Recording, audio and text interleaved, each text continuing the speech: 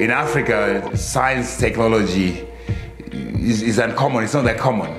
So we represent the uncommon technologies, trying to demystify them so that everybody understands this is not rocket science.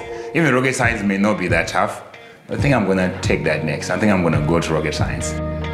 Sprout is a not-for-profit technology company that delivers free coding classes to school children and young adults in Harare, Zimbabwe. These classes are taught by volunteers that have gone through the Sprout Fundamental Computer Programming, Logic and Advanced Web Development curriculums. Volunteers are then invited to apply to become full-time Sprout developers, where they'll earn a salary working on live development projects for the company, all the while continuing to share the skills they've learned with local children and young adults. We are in Zimbabwe, one of the oldest suburbs in Harare. We don't look for people that have computer experience. We're looking for people that are passionate, that want to learn, that are driven, that want to change their communities, that want to help out, that want to help their little brothers and sisters. Sprout Coding is an organization in which we are trying to take advantage of the power of technology to create education opportunities, to create economic opportunities, and to empower Zimbabweans to better their lives. We first came to Zimbabwe in 2017 in November. We had 20 computers donated from my elementary school and some friends and family.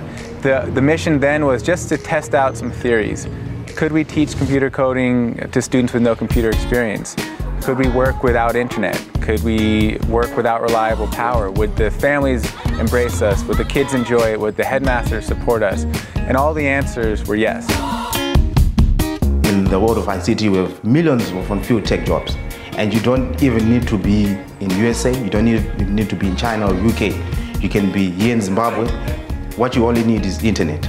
We think that's reason enough to empower a lot of Zimbabweans to be able to be partakers of that race to fill those millions of unfilled tech jobs. It's amazing what your support can do for this program, and it doesn't just mean building a space, it means creating a job, and it means for every job that's created, hundreds of kids getting access to computers and computer coding. As a technology company, you don't necessarily have to be motivated by profit maximization. Our mission has always been about access and sharing knowledge and resources.